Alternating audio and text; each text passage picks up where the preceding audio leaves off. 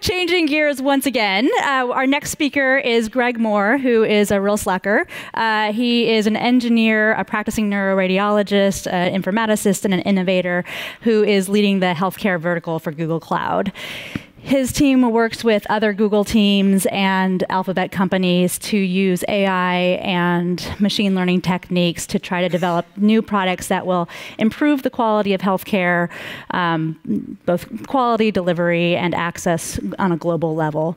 So please help me welcome Greg Moore and for his talk, Medical Imaging, Big Data, and Machine Learning, a Google and Global Perspective. Delighted to be here today. Thank you, Natalie, for the introduction, and thanks to Kurt for the invitation to come speak. Delighted to be here to offer you both a Google and a global perspective on medical imaging, big data, and machine learning. Medical imaging, in particular radiology, has transformed the way that medicine makes diagnoses. So whether it's X-rays, ultrasounds, MRIs, CT scans, PET imaging, this has undergone a completely analog to digital transformation over the past 2 decades, leaving us with a tremendous amount of data. So the outline for my talk is here. I'm going to show you that I think you're already convinced that medical imaging is big data. Just talk a little bit about how that is stored, to highlight that radiology is really at human limits at this point, and then to talk about how machine learning might enable access to places that, as we even heard earlier from our speakers, that to provide access to medical imaging interpretation where it's not available, to highlight the global scarcity of trained physicians to interpret medical images, and to really explore how the successful application of machine learning may have transformational access and quality enhancing implications across the globe. So how big is medical imaging data? The best that we can tell, it's about 2 trillion images per year generated globally, just under half of those in the US. That translates to approximately 450 petabytes per year. That has been doubling historically about every 5 years, although in recent years we've seen that accelerate. For medical legal reasons, these images must be stored for 5 to 25 years, on average about 10 years. That translates to about 4.5 exabytes of medical imaging data for radiology alone globally. So this data is typically stored or siloed in radiology in what we call PACS system, picture archiving and communication systems. It's helpful that this is generally in a standardized format called DICOM. And in many systems, we have access to longitudinal data and the ability to correlate this with electronic health records and other things like pathology. There are standardized mechanisms for researchers to access this data through IRBs and in transparent ways. It's been questioned by the research community how useful these clinical imaging archives are for research. My former team, before I joined Google, and I just recently explored this before I came. And this is hot off the presses, actually, just ahead of print in radiology. This is last month. It's the first time I'm talking about this. We explored this question in patients undergoing evaluation for seizure disorders. They had both research-grade imaging, thin slice MRI of the brain, as well as clinical-grade imaging, so thicker slice images of the brain at the same time. And I'm not asking you to read those axes there, but you can see for standard things like gray matter volume, white matter volume, very tightly correlated along that diagonal between clinical grade and research grade images. But what really surprised us is in all those areas of red in the brain, even for those finer grain structures, very tight correlations between clinical grade imaging and research grade imaging, suggesting that these large clinical archives, at least for brain imaging data, may have incredible utility for research applications, including ML. So opening up a wide swath of data for investigation.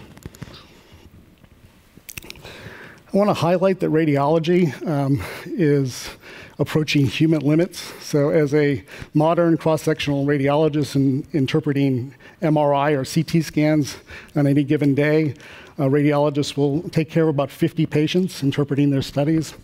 Each of those studies have numerous images associated with them.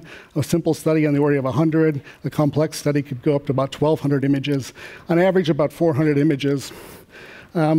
If you add that up in a typical 9-hour day, there's of a radiologist interpreting images, there's about 32,400 seconds.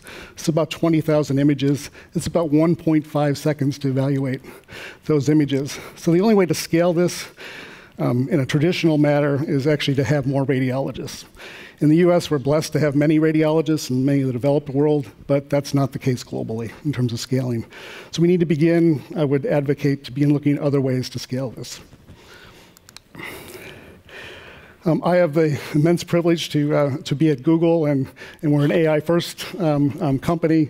TensorFlow is our platform for machine learning. Google made an incredible decision to open source that back in 2015, and has seen tremendous uptake in the developer community from 2015 onward of the uptake of TensorFlow for machine learning applications. This is open source, that it becomes a platform for everyone, just not at Google. And again, no matter how you look at this, again, tremendous uptake. For instance, over 7,000 GitHub repositories with TensorFlow available at this time. Google's first endeavor to use machine learning in the area of medical imaging, again, radiology is just one area. It was in the area of diabetic retinopathy. You've heard us talk about this before, but an incredible project from the Google Brain team, who are my close collaborators.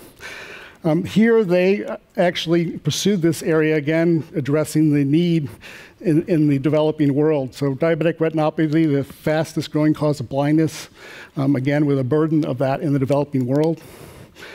In India alone, there's a shortage of 127,000 ophthalmologists, eye doctors, to evaluate these images. So this is just one area of the world. 45% of patients suffer blindness before a diagnosis in a very treatable disease.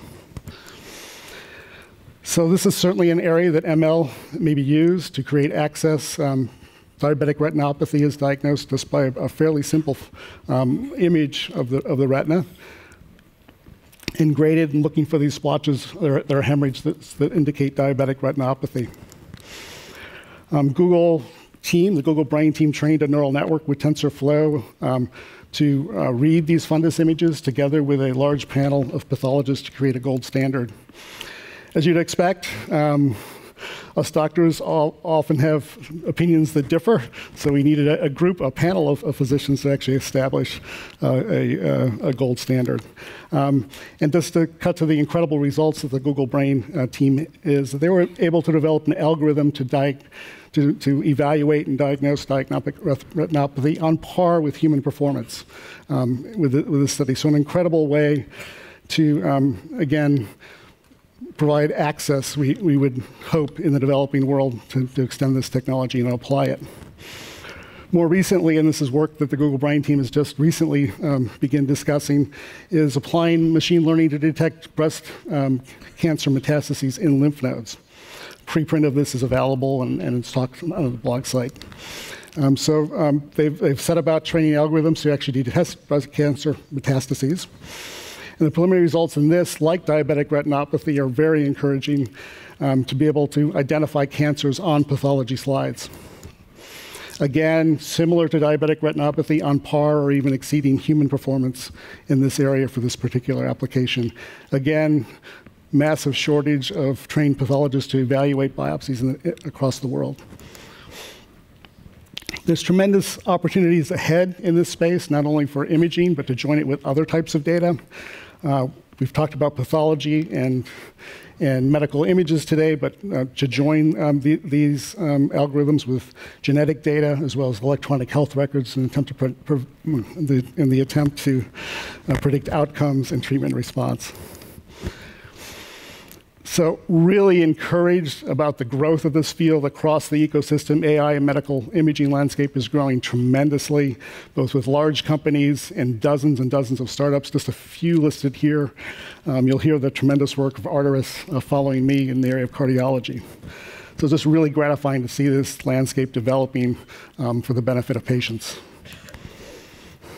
I want to shift here as I wrap up to share a global perspective on imaging. It's a story of scarcity and medical error. So 2/3 of the world's population lack access to medical imaging interpretation. two-thirds according to WHO. According to the American College of Radiology, 4 billion individuals across the world live in radiology scarce zones without the ability to acquire or interpret those images. So a tremendous global scarcity. At the same time, the best data that we have is over 43 million people are affected significantly by medical error across the world, with the greatest burden of this in the developing world. So this is a story that we'd hope, our vision, our challenge, our hope is that the use of machine learning algorithms, the building of these algorithms by us, by the entire ecosystem community, can bring life-changing, life-saving medical diagnosis to 4 billion people in millions of villages just like this across the world in a scalable way via the cloud. And so I'd hope and I'd ask that you all, some of you, not only to support that vision, but actually go on that journey together with us in the area of machine learning. I'm privileged here to present the work of hundreds of individuals who I collaborate with. I want to thank you for your time and attention.